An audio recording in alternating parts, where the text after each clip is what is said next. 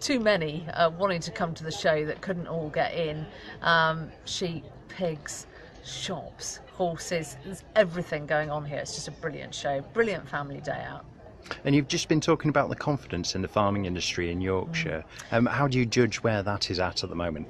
So it's really interesting to see where the farmer short-term confidence is, and actually it sort of looks quite good. 64% of farmers are pretty confident about the short-term opportunities. What is unusual though is when we look to the sort of post-Brexit era, it's a big drop-off. So down to 23% from 64 about the long-term confidence, and that's unusual. It's certainly mirrored nationally, although I have to say slightly more concern in this part of the world than in other parts of the country.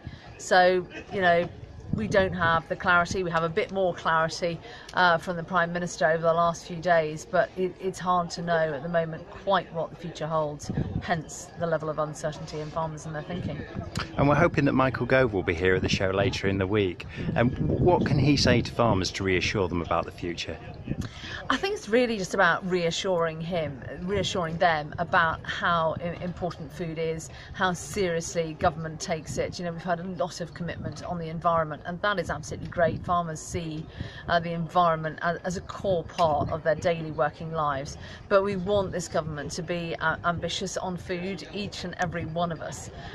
Food is absolute fundamental to our daily working lives, and yet it's often forgotten in the bigger conversation. So it's about really being an ambassador for the industry, really enhancing our reputation as food producers at home and abroad, being more ambitious with export opportunities. And Michael Gove's a big hitting politician.